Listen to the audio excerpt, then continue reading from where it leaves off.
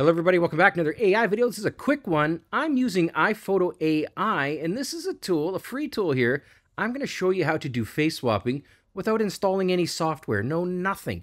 This is literally a one-click solution. It's pretty wild. Let's go. First step here, iPhoto.ai. Link is in the description. Next, I'm going to go ahead and click on Login. If you don't have an account, just click on Create Account, and you can see here that I've got a free account. I'm just going to sign in with my Gmail, and bang, I am using their free version. Now, on the left side here, you'll see a whole bunch of different options. The one I want to show you first is Face Swap.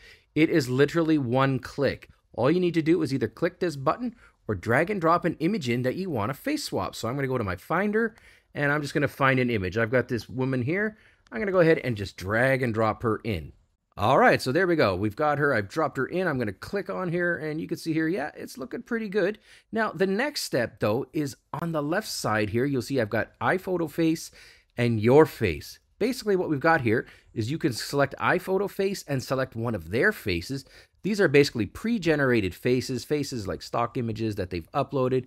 And if you see something you like here, just go ahead and click on it, and it will swap the face. If you want to upload your face, or a celebrity's face, or a face of somebody that, you know, that interests you, I've got a whole bunch of different options in here. Let's go ahead and upload our own face. So I'm just going to click on this little plus here, and then let's select a face like this girl's face. So I'm going to select this one here, and presto, it's going to upload her face.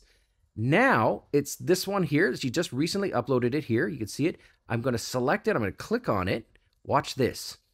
Look at that. We've already swapped in her face from the original face to this face. And because she has a darker skin tone and a darker skin color, it's even matched up the tones.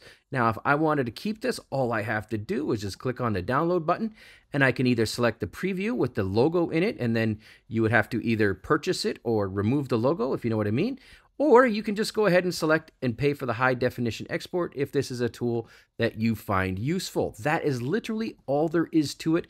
I found this on the website. It's really, really good. Take a look. Let me know what you think. Thanks for watching.